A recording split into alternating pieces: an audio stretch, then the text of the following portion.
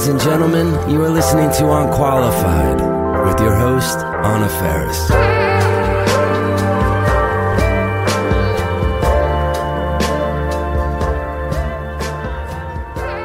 Glennon, I cannot thank you enough, and I am so excited to talk to you. Oh my God, of course. I'm so excited to meet you and be here. I listened to Untamed, and I'm so glad that I did because it rehashed so much of my own journey. And I was reflecting a lot. And on our podcast, we also speak to our listeners. And we had a young woman who's going to get married. I realized because of Untamed that I think she was asking for permission to leave. I didn't know how to give this to her, but I sure thought about you a lot. And it is heartbreaking and how common that is. And I was there. I've been married twice. And the idea of the protocol, the steps that we've been taught, this young woman was about to turn 30 and they bought a house together and she doesn't know what to do. I know. It was really hard to listen to because it brought back a lot of my feelings in my 20s when I got married at 27. And I'm sure that you can relate. Oh, yeah. And there's no end to what things make us believe that we can't change our minds. I was talking to somebody recently who said that she knew walking down the aisle that she did not want to marry the person who was at the end of the aisle, but she kept thinking, but I've ordered all this salmon mousse. I mean, that it was her thought. And now every time I'm about to make a decision that I know is wrong, but might inconvenience someone if I make it, I always think, but the salmon mousse. Who cares? Donate the salmon mousse. Yes, we worry that these things will hurt, our mother-in-law or the cousins that we've invited or whatever. I remember when I got engaged for the first time, my future ex-husband said, so have you called your parents? And I so did not want to tell my parents. I didn't want to say yes, but he had planned the big surprise. They've gone to these great lengths. And so I can't disappoint. This is the refrain I hear so often is I can't disappoint. Glennon, when you first were engaged to Craig, reflection is always tricky, isn't it? I wanted to ask you also how it feels to read some of your early work because all of your work is so incredibly personal and open. So I want to ask you if you have thoughts about that process and if you find it healing or if it's ever cringy. I can't even listen to older podcasts.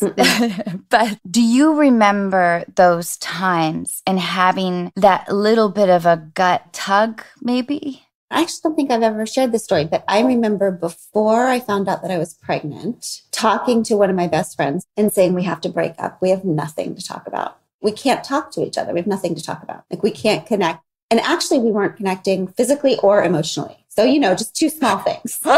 Remind me, are you about 26 at this point? I was 25, yeah. But you know what? At the time, I was such a severe alcoholic that alcohol was just my best way to unknow ever. I had certainly knowings. Totally. But I didn't have to know them for long because the second they popped up, I would just start drinking or binging or whatever it was. So that was my strategy, I think, for not having to face the thing that I knew. Yep. We got married and then immediately had the baby. And then this amazing thing happens when you have very small children, which is that you get to ignore your problems for years. You have to. You have to, and you get to. And you just become this little factory of doing. Yeah. And I truly remember thinking, I guess what I'll just have to do is I'll just have to keep having babies till I die. Because this is what will keep me distracted enough. That's the train you're on. Mm-hmm. And there's only one track. Right. And for God's sake, we can't be left alone together. So I'll just keep this buffer of child rearing going.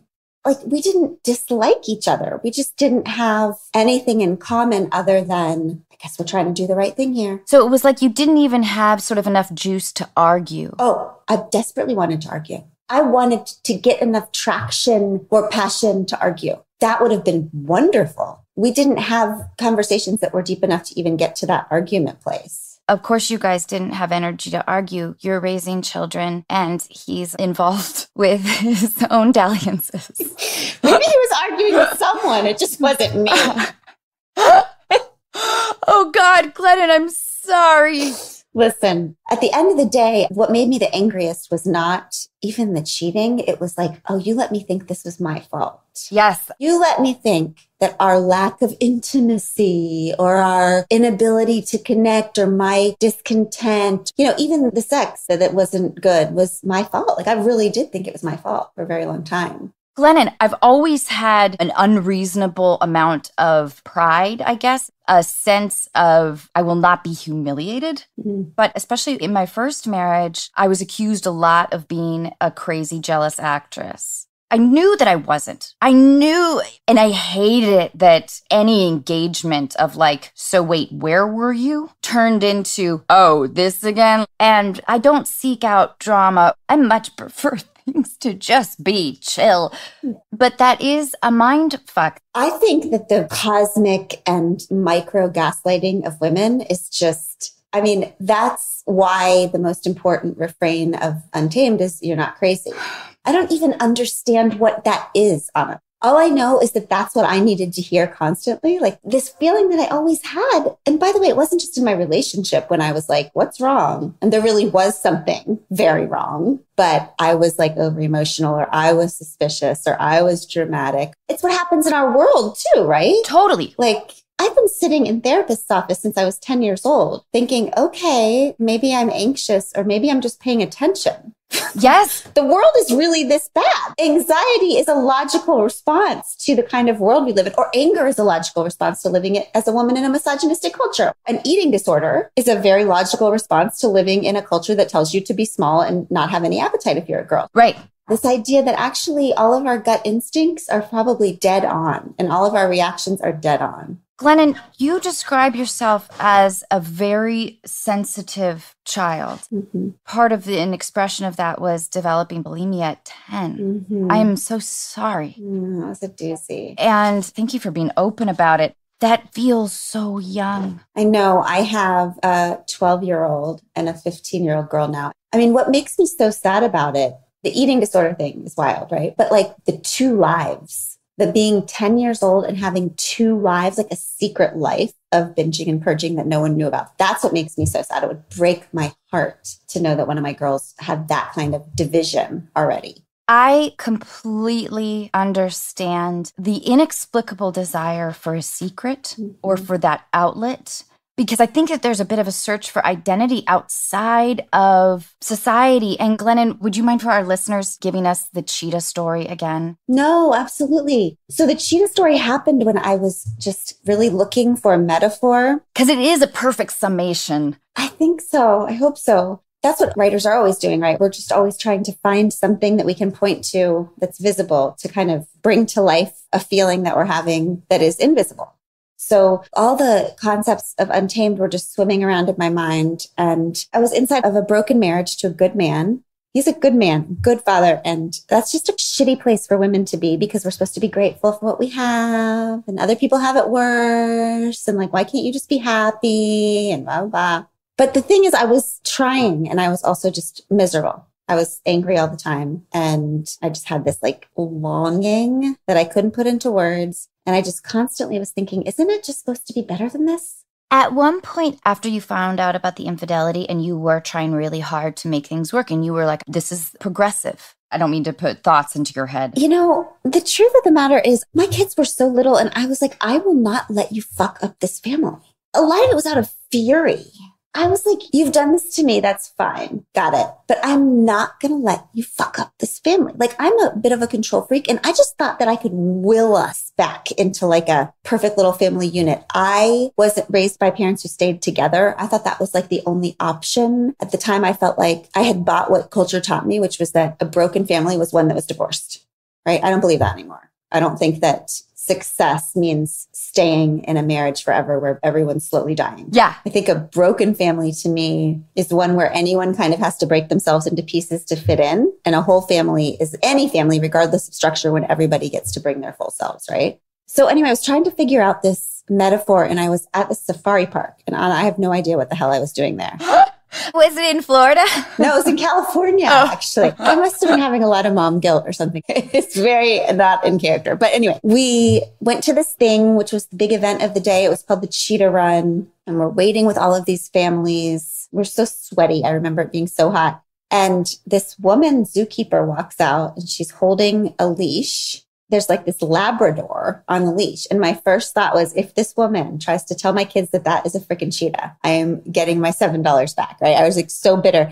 And she says, do you all think this is Tabitha the cheetah? And all the kids say no. And she says, you're right. This is Minnie. This is Tabitha's best friend. Tabitha was born in captivity, so we raised Minnie alongside Tabitha. And now everything that Minnie does, Tabitha wants to do. So first we're going to watch Minnie the lab run the race. And then she pointed to this big cage. She said, Tabitha's in there, and then she'll run it. So we're like, yay, okay, we get to watch a Labrador run the cheetah race. So the Labrador lines up at this little starting line. And then there's this Jeep with this pink, dirty, stuffed bunny tied to it. So the zookeeper blows a whistle, the Jeep takes off, and this Labrador chases after this dirty pink bunny, right? Crosses the finish line, everybody claps. Okay, so then the zookeeper goes and opens up the cage, and Tabitha the cheetah walks out, and everybody's really quiet because she's stunning, right? She's like huge and terrifying, and her muscles are rippling underneath her fur. And it's really amazing for a second. And then it gets really weird and sad because this gorgeous animal lines up at the starting line. And the zookeeper blows her whistle, and this cheetah chases this dirty pink bunny down this like dirty path while everybody just claps, all these spectators and families, right? And you just know this cheetah's done this 10 times today, and she'll do it 10 times tomorrow, and she's going to keep doing it till she dies. And she crosses the finish line, and the zookeeper throws her this like gross, I don't know, Costco steak or something. And she's eating the steak, and everyone's clapping. And I'm just like, oh my God, that's it.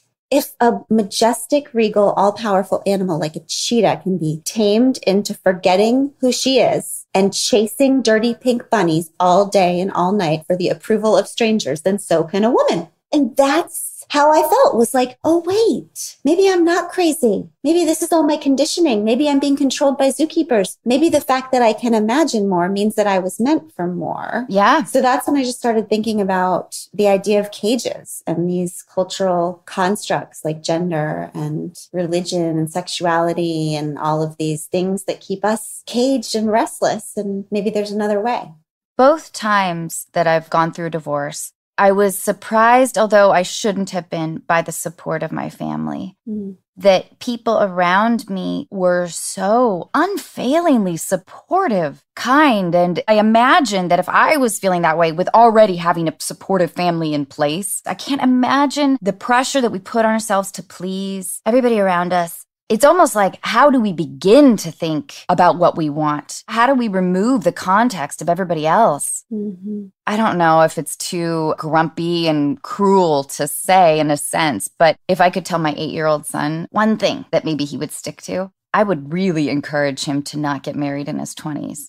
Jesus. It should be illegal.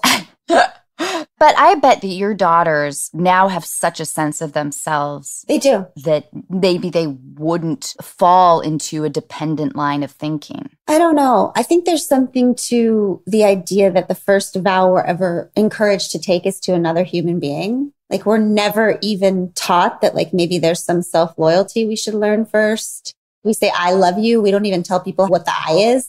You know, I think that there is something to raising little ones who understand that really self-loyalty should come above all else, and that there's no relationship that should ever force you to abandon yourself. Yeah. And when you lose it so early. So early. Oh my God. I mean, one of my favorite stories in Untamed is I was trying to figure out in my life, where did I lose that? I have a friend who a couple of weeks ago was trying to make this big career decision, and we were trying to figure it out together. And I said, okay, just what do you want for your career? Like, just think about desire. What do you want for your career? And she said, Glennon, I don't even know what I want for dinner. And I was like, that's it. We don't know. We've forgotten how to figure out what we want. And where does that happen? So this one day, my son Chase was having friends over, and I peeked my head into the room, and they were all watching a movie. And I said, is anybody hungry?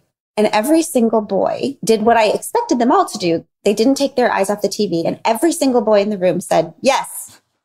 They had heard a question. They had gone inside themselves, found an answer, and said it. So this is the ideal Q&A situation, right? But the girls did something that I will never forget for the rest of my life, which is that in the first moment after I asked, when all the boys were answering, there wasn't a single girl's voice. Instead, what every single one of them did is take their eyes off the TV and they started looking at each other's faces. Yep. Yeah. To find out, Anna, if they themselves were hungry in their own body. In real time, you could see the conditioning, right? So like in moments of uncertainty, boys in our culture are trained to look inside themselves, find an answer and say it. Girls in our culture are trained in every moment of uncertainty to look outside of ourselves for not our desire, but for permission and for consensus and for approval. And so I think it's not a mystery that we forget that knowing, we forget that self-loyalty, we forget that connection to self when we learn how to please everybody else. It's just all about pleasing. You're right. We need like the feedback. I want this, but what do you guys think? I still do it. Yeah. And like, it's one thing if you want to gather consensus because you're considering a throw pillow or like new curtains. Right.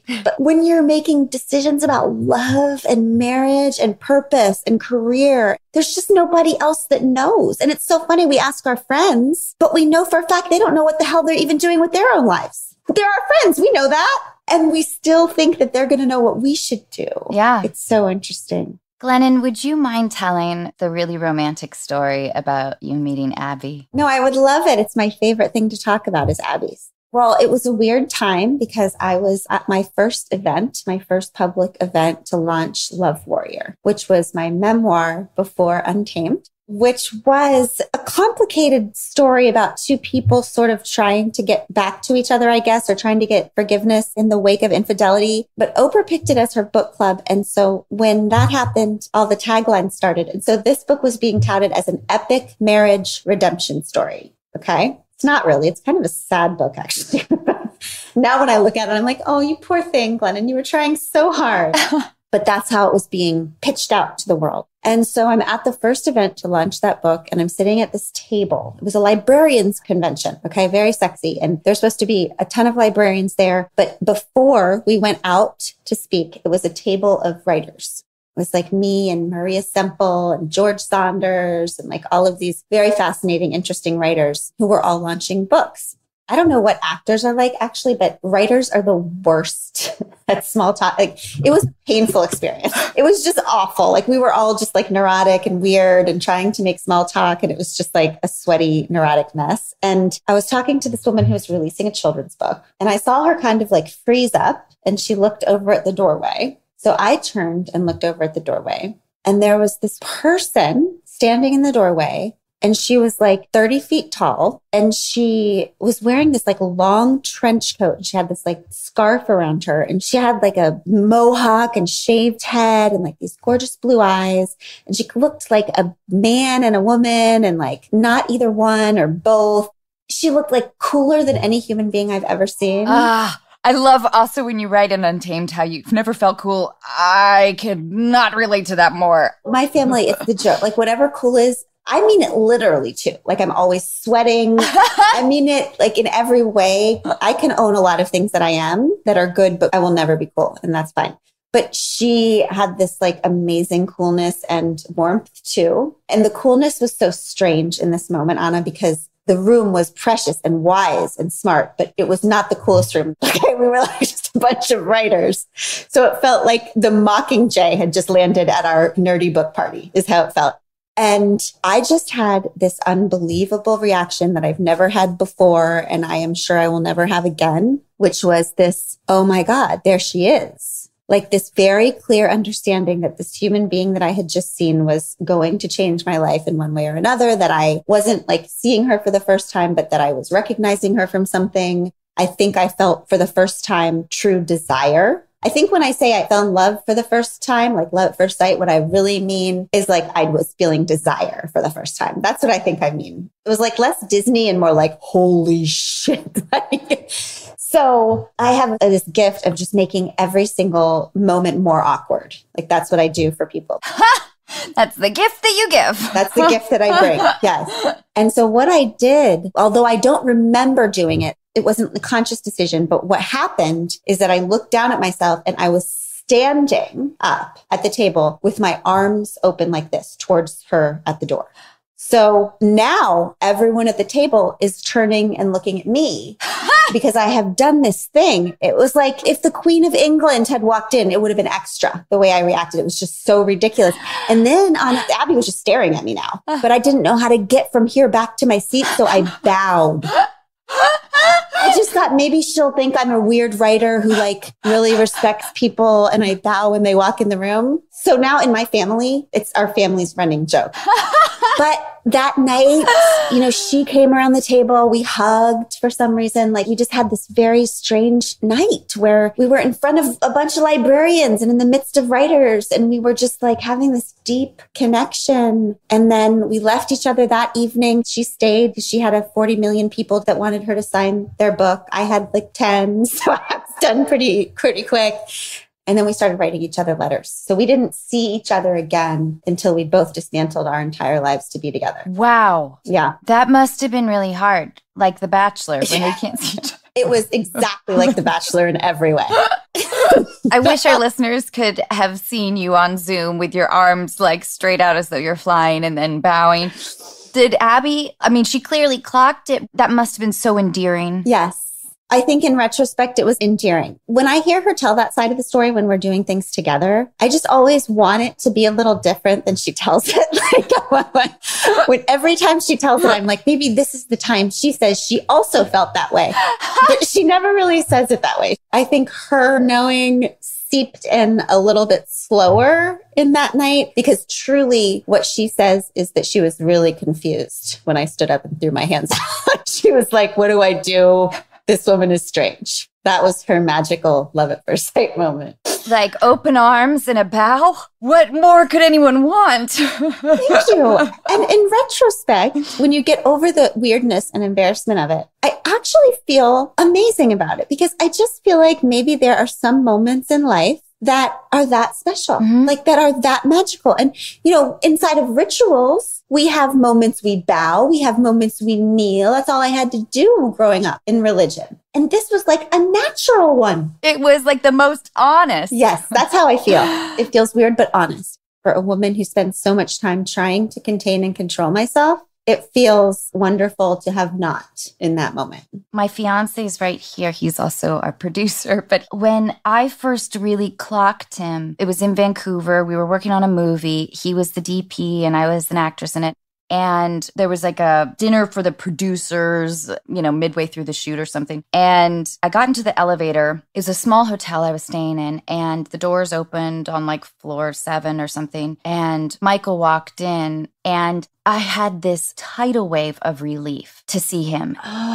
It came out of nowhere. I don't think I had really been paying attention to anything really in that time. And he walked in and I said, oh my God, you're going to this dinner too? I'm so glad. Can we share a car? Like I have one arranged. But that feeling totally took me by surprise. And I found myself just wanting to be close to him all night as though this was safety. And it totally took me by surprise. I still feel a little floored by it. And he's so sweet. He changed his shoes at the last minute. And now he says, oh my God, what if I hadn't changed my shoes and I was in the elevator before? We do that all the time. We do post-traumatic stuff that never happened. What if it almost happened? Yeah. Only I can create anxiety in retrospect. Yes. We've had to make up different scenarios of how we would have met. If it weren't for the elevator, you would have been the DP on a different movie. I would have, I love that description of relief. I think that is the most beautiful word. Is there any better emotion than relief? No. And the eye contact. Agree. 5 students walk into detention and only 4 walk out alive. Follow the story based on the #1 New York Times bestseller, One of Us is Lying, now a new Peacock original. On the first day of school, Yale set Bronwyn, baseball star Cooper, cheerleader Addie, and drug-dealing Nate all land themselves in detention with notorious gossip blogger Simon. When one of them doesn't make it out alive, everyone becomes a suspect, each with their own secrets and motives. This juicy teen drama takes unexpected new twists as we find out who's hiding what in this can't-miss new series. With romance, betrayal, secrecy, and more, One of Us is Lying is the murder mystery of the season. So don't miss One of Us is Lying, streaming now only on Peacock. Go to peacocktv.com to get started.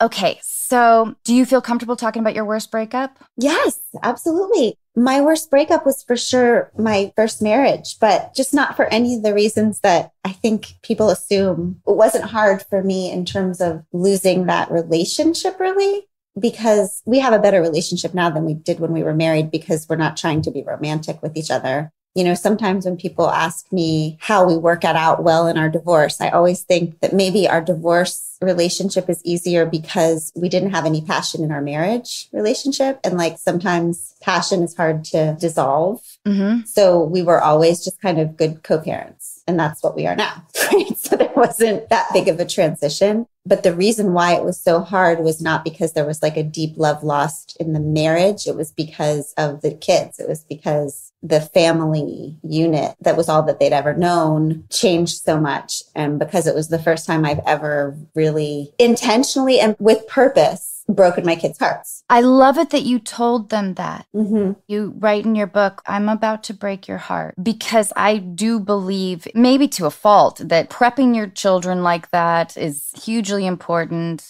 I love the way you raise your kids. I think it is beautiful. I really admire it. Oh. When I was 17, I went to University of Washington with my high school boyfriend, and he joined a fraternity and broke up with me. He felt so handsomely out of reach, always. That's not accidental, right? That's the way a dick makes you feel. Yeah.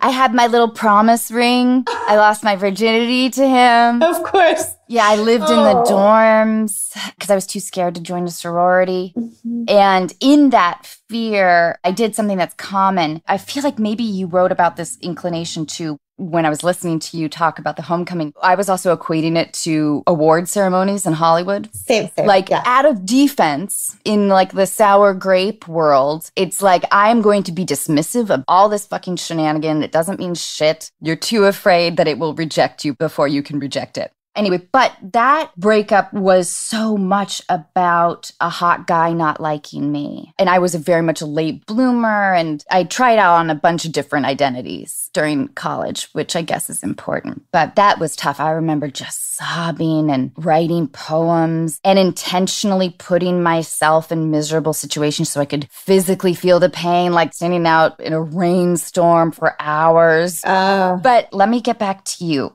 What intimidates you?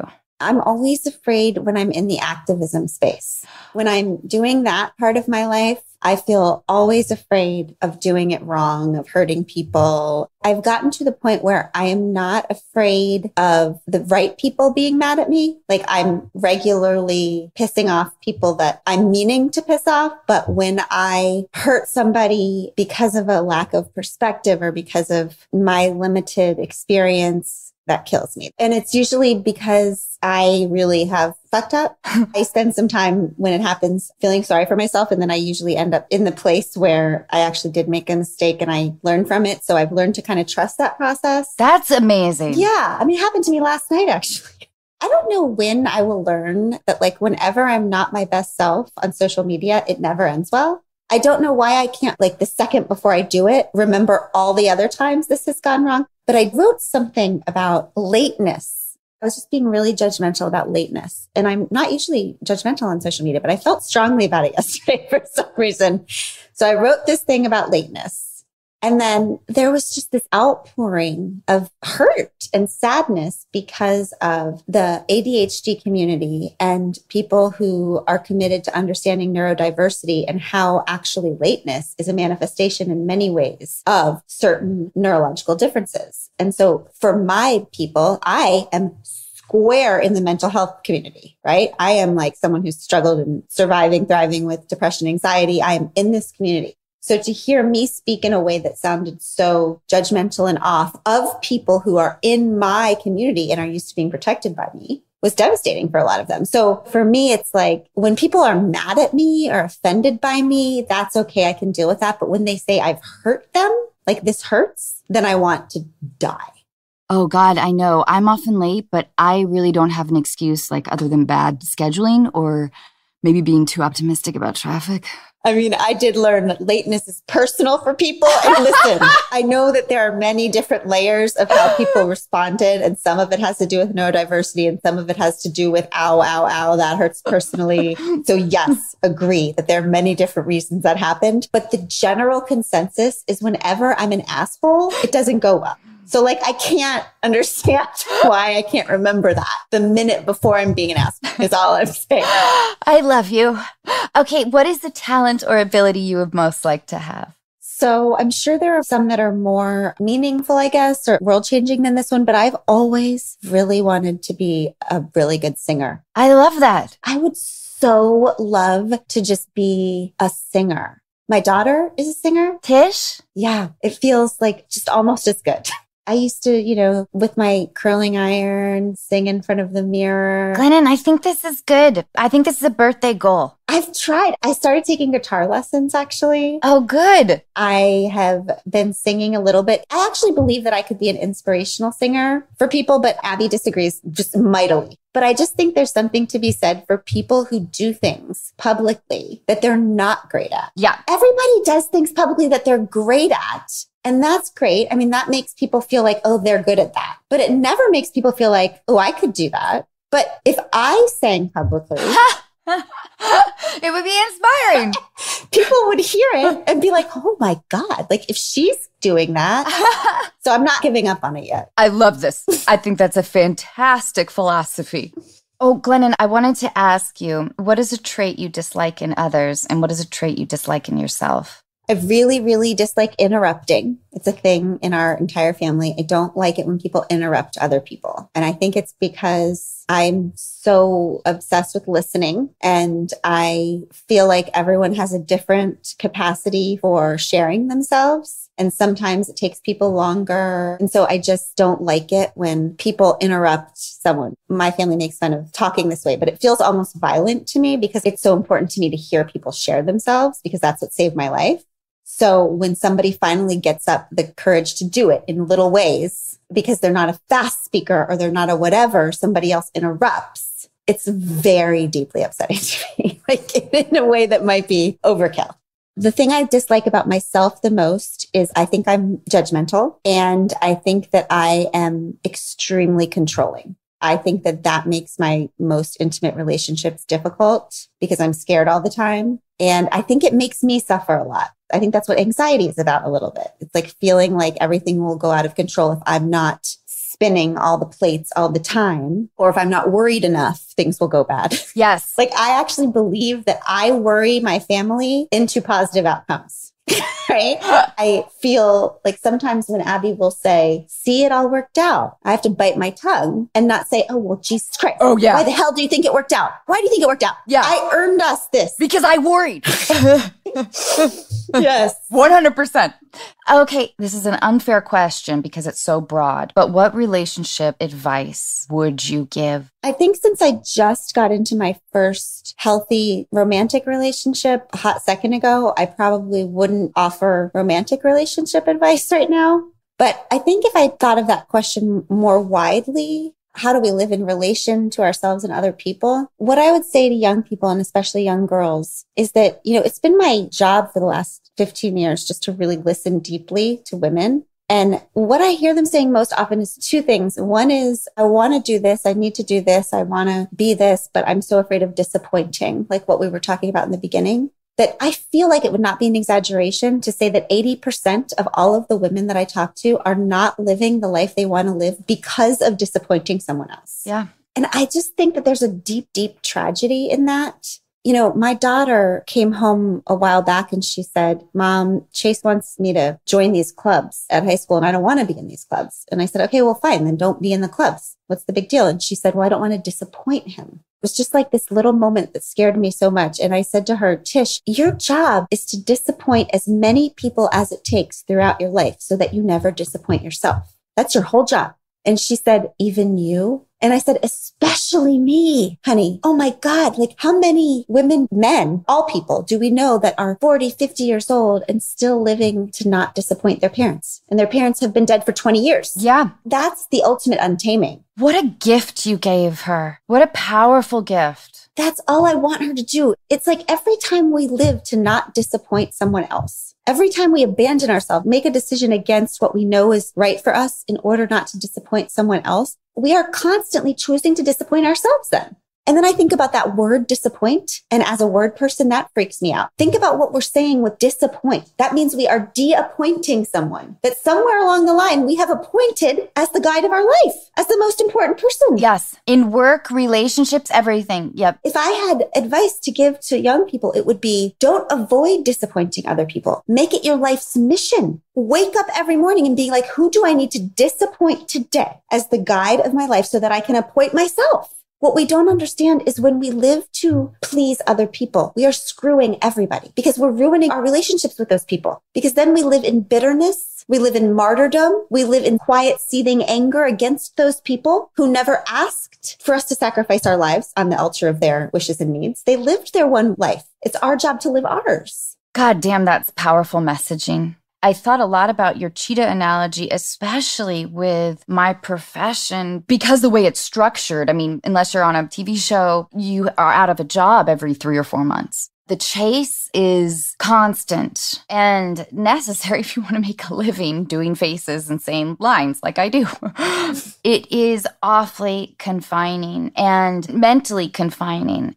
That is one of the great things about getting a little older is releasing some of those things. It's just unfortunate. And I think that you and I at 44, we are in an odd place in society, especially in terms of technology. Mm-hmm. Like I struggle a lot with my relationship with social media, and I yearn for the days of like phone on the wall or, you know, having the kinds of conversations that my mom used to have for hours in the kitchen or whatever. I can sort of divide my life by decades. Like 20s I view as foolish and overly generous, although I was very selfish, but I should have been more, I think.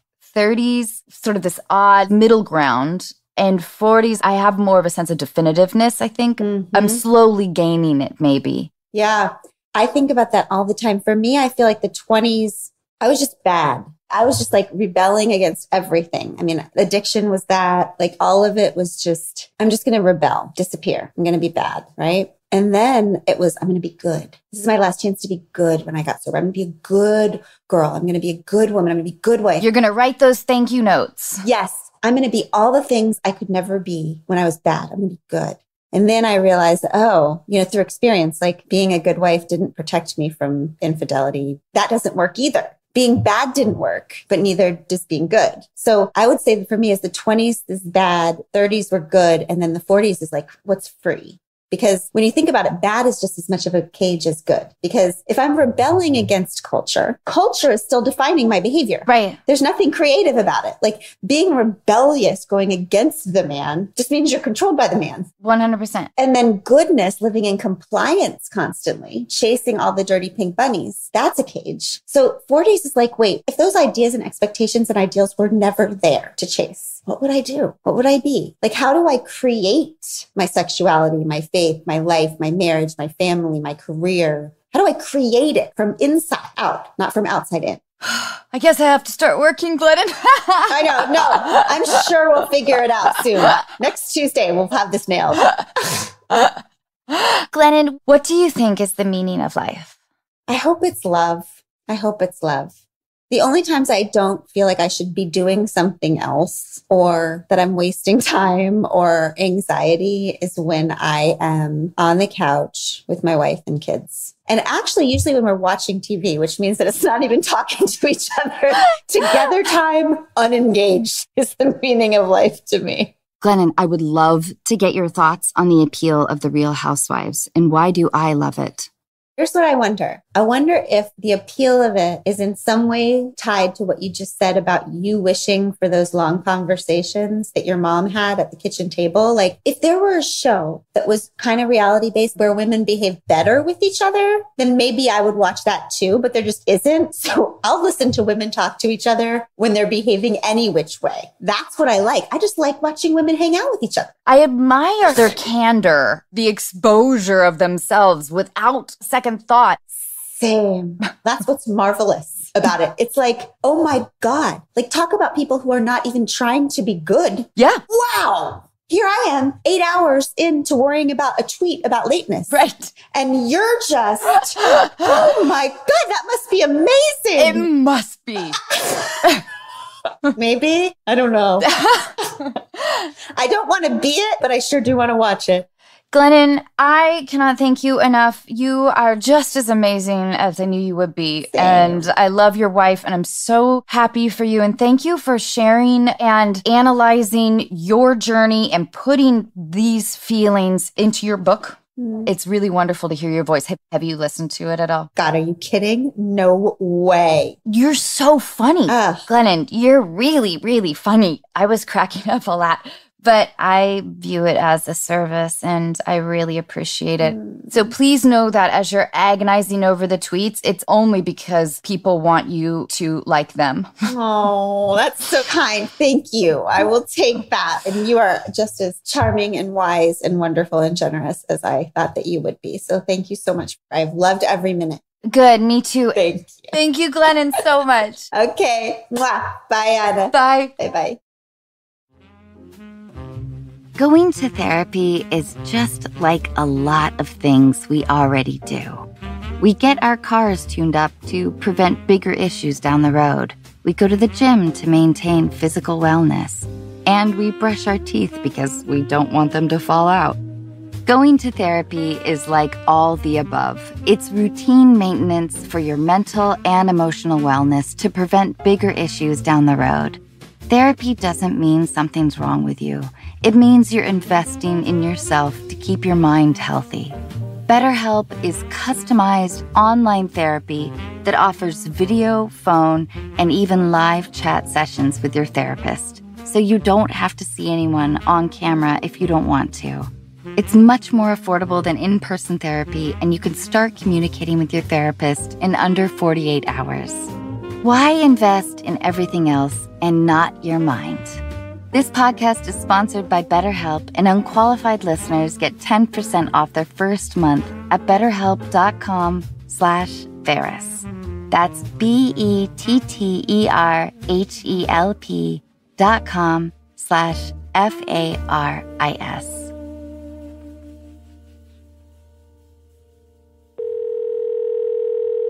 Chris, hi.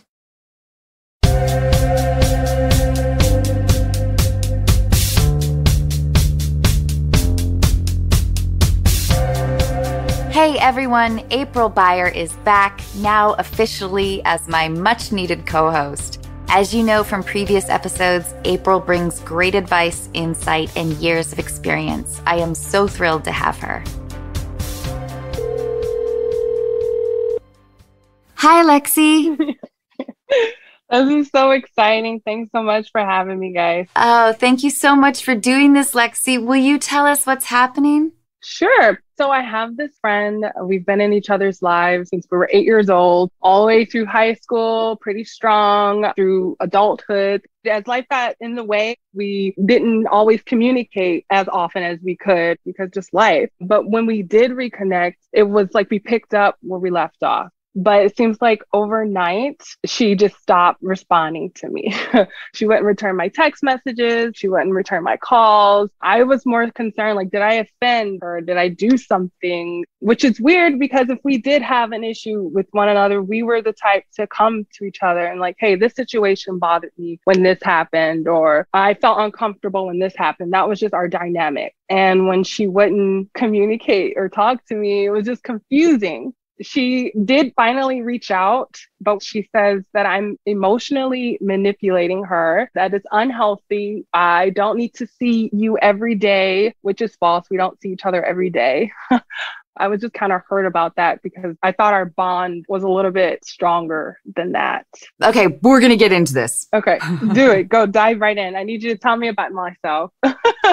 Okay, well, Lexi, do you mind in your letter you write that you're getting married? Yeah. Do you mind if we talk about that a little bit? Yeah, of course. Well, congratulations. Thank you. So I asked her to be in my wedding, of course, and she accepted. We were communicating throughout what we were planning, got her dress and everything together. Unfortunately, because of 2020 and COVID, the wedding didn't go as planned, but we were strong during that point and then just completely like, nope, I don't want to deal with you anymore, basically. And I would talk to my now husband and he says, oh, you just need to let her go. She's obviously not your friend if she could do this to you. But it's kind of harder for me because he doesn't really know how close we were and like how involved we were in each other's lives. So for me, it's kind of harder to just let her go. I know that friends come and go out of your life. I just didn't think that she would be the one that wouldn't be in my life anymore. Aww. April,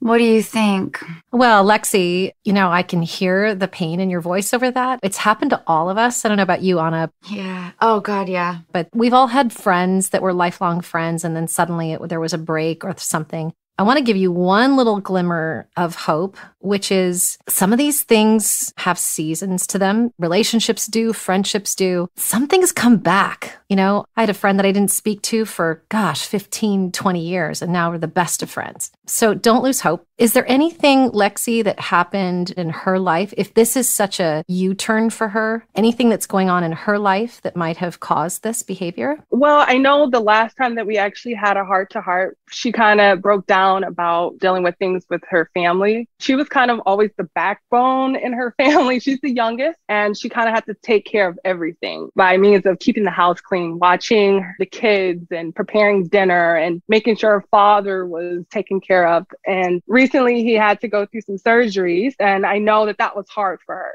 So I would take it upon myself and just check in on her, see if there were anything that I could do to help take that burden off of her like we used to do when we were kids. And she just wouldn't say anything. I didn't take it to heart in the beginning because I figured that's how she was going to process things. But when she reached out and said that I'm emotionally manipulating her, it just threw me for a loop. Like, I'm just trying to be a friend and be there for you, not trying to force you to do anything you don't want to do. When you guys were friends, like in elementary school, you know how when we formed those early relationships, when your identifiers as a human are kind of simple, like I was the short girl. Oh, yeah. And I had a good friend who was beautiful, like all the guys liked her, but she grew up with really rough circumstances. Like she had zero home stability. I know that that element was really rough for her. So it created this imbalance in our friendship because she envied my family life. Mm-hmm. So those kind of childhood identifiers can carry with us with those kinds of relationships. Did you guys have that kind of imbalance? I would say so. Now that you put it in that perspective, looking back, yes.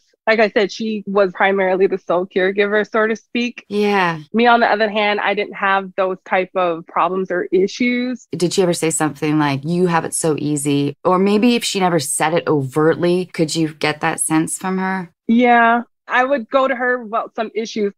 Growing up, you have those arguments with your mom or whatever. And I'm like, oh my God, I hate my mom so much. And pretty much what you said, you have it so good. You have this, and that. They do this for you. Me, on the other hand, I don't have that. And I didn't, as kids, of course, I didn't really make that connection or realize what she was saying because she was kind of the more level-headed person between the two. I can see that, yes. Were you guys close enough before you got married that she could have felt like your husband would be taking you away from her, do you think? Or were you guys not quite like that tight at that point? No, she was with someone at the time too. And the boyfriend that she had, I didn't really connect with him. So I noticed that I kind of distanced myself a little bit, mostly because she was really focused on him. It was really kind of hard to get her attention sometimes. So I kind of distanced myself, not purposely, but we would always find some type of way to communicate with each other. Even after I started dating my husband, she was there. After marriage is when it kind of switched, but nothing changed on my end until I started asking, hey, you want to go get a drink? How you doing? I miss you. You know, what's going on at home? Can I help you? And then nothing until just one long text message. Until the emotionally manipulative accusation. Yes, that one long paragraph that she sent, it just really kind of hurt. I thought that we were stronger than that. Like, tell me what's going on. I'm all about closure. If you don't want to deal with me, fine. But tell me about myself so I can make myself a better person in the future. I suspect that the confusing element is that nothing has changed with you, but maybe shit has changed with her, and you're now married and you're happy and you're stable and you want to go grab drinks and whatever hardships, it's not logical, Lexi, at all. And that's the hard part. But I think maybe her place of comparison is too much of maybe it's making her angry illogically. I don't know. April, is that the way humans work? Yeah, of course. I just think that there's something specific. I keep wondering if there was the event of her dad. I don't know what that surgery involved or how traumatic that is or was, how close they are. There's something there that I would love for you to explain. And also, I'm kind of getting the feeling that this relationship has started to evolve into something else for a while, like long before your wedding planning and such, even though you guys were still able to every couple of weeks kind of get together and talk. So you're dealing with that, right? Mm-hmm. Which is just, we're all growing up. Right. A lot of friendships, I don't know how old you are, but I feel like right around 30, a lot of the relationships from the 20s start to kind of shift. Your pool of friends gets a little smaller and tighter, and we have to let go. I think what you're dealing with is not so much about letting go of her. It's about you want an explanation. And I'm also hearing you kind of blame yourself a little bit. Don't you think there's always a searching when things don't add up and you can't help but think kind of what? Yeah, but you can't turn on yourself. I love, Lexi, that you want to grow and learn about yourself, but you can't make your first stop. What's wrong with me? Right when we started talking with you, you said, hey, Anna, April, tell me what I'm doing wrong. That's your thing. And I have a feeling that because she's always been the responsible one in her family, that your love, even for her, translates as pressure. And it's not what you're doing. It's just, when you've had a meal and you're just really, really full and you just can't possibly take anything else on. That's, I think, what the bigger picture of what's happening here. So I want to know more about what's going on with her dad, because caregiving, if you've ever done it, is hard. Yeah. And, when you're caregiving, especially a parent, you don't even know your own name. So what's going on there? He's been sick for a while. I know he was doing a little bit of drinking and stuff of that nature. I know the surgery that she was speaking on, he ended up losing his foot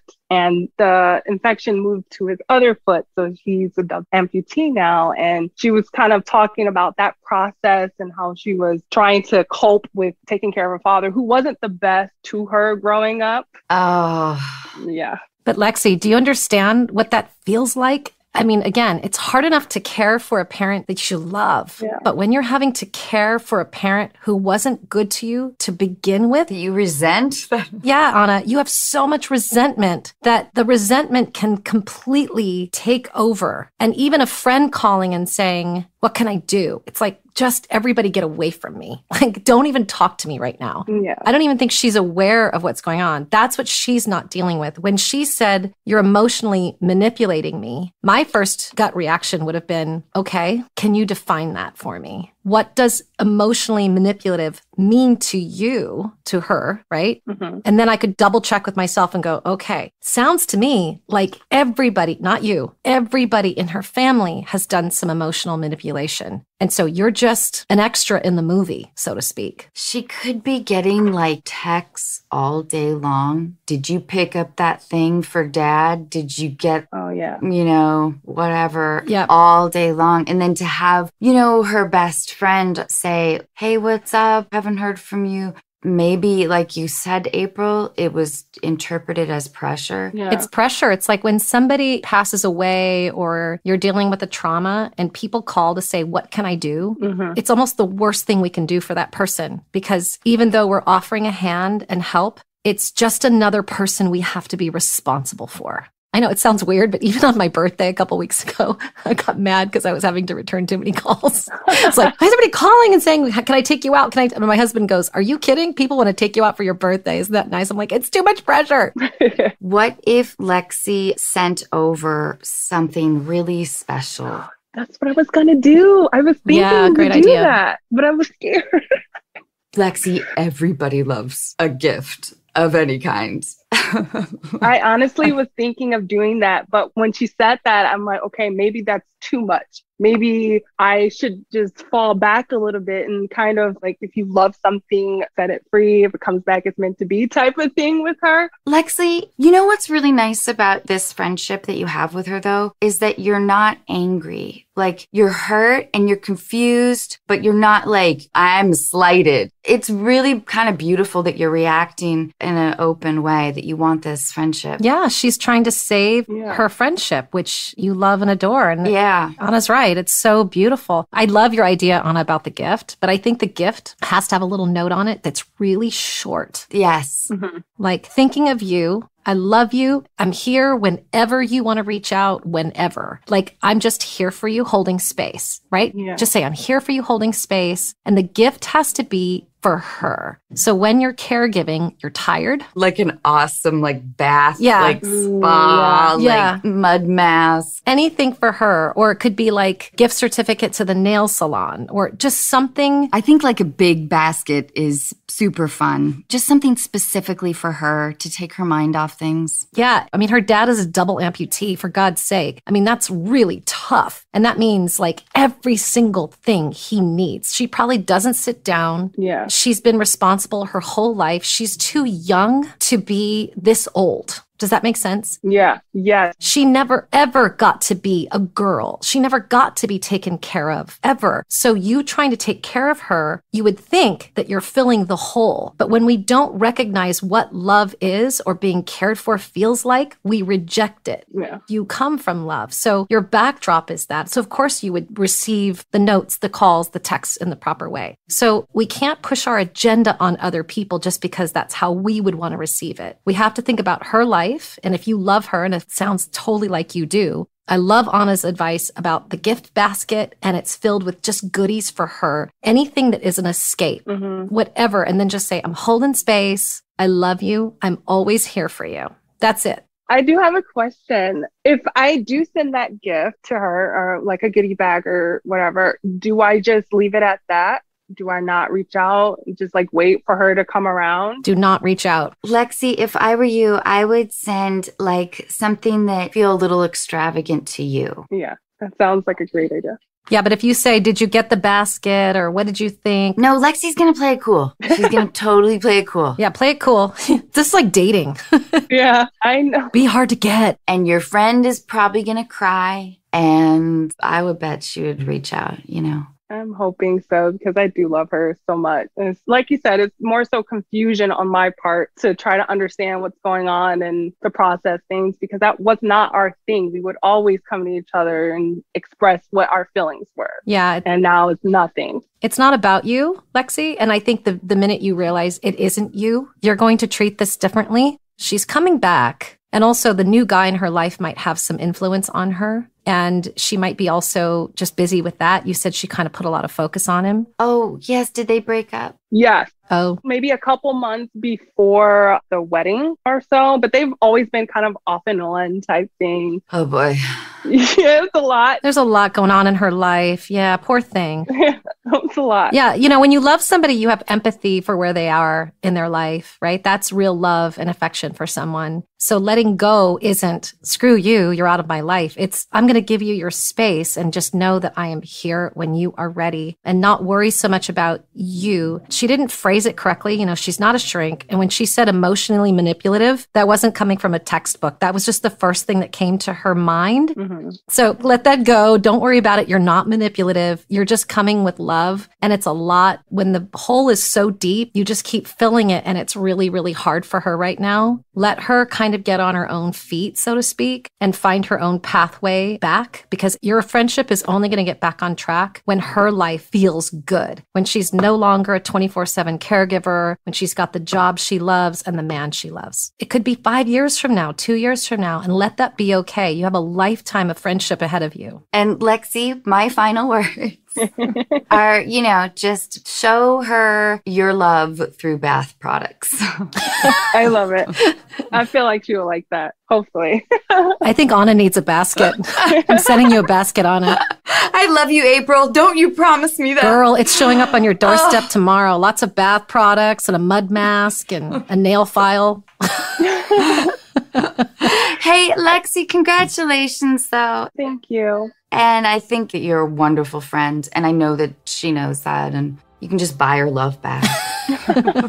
Thank you so much, you guys. Thank you so much. You're welcome, Lexi. Good luck.